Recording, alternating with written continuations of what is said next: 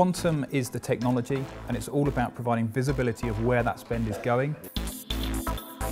Whether that's by service, by country, by department, by tag, however that business needs to slice that data, Quantum provides the visibility. And then secondly, it provides the license and commercial optimization of that spend. That's what Quantum is doing out of the box. The Cloud Investment Management Service is then providing context and providing expert advice over the top so that customers aren't just presented with a set of data, they're actually presented with information that can help make decisions. And we can guide them through that process, whether that's just in an advisory capacity or whether it's in a fully managed capacity where actually we're able to make those changes on behalf of the customer and just keep their estate running as commercially optimal as possible. Bytes in the way that we approach Azure and helping people to manage that.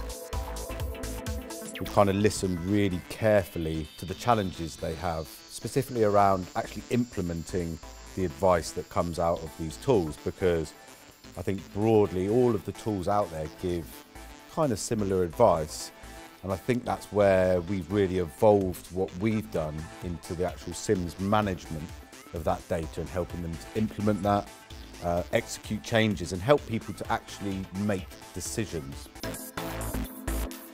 When I've gone through the technology with customers, they've taken to it very quickly. It's a very simple interface. It's Power BI, which a lot of customers are very familiar with. And what's really interesting is, you and I might focus on the potential cost optimization piece and the cost management. But actually what's really good is when we go through the demo with customers and they stop me on a very technical screen, that the information about the assets or the information about the number of instances, immediately spotting information which is important to them and which they haven't been able to surface through other means of managing Azure. The actual ease of use for this, once we've kind of got it set up, is really cool, right?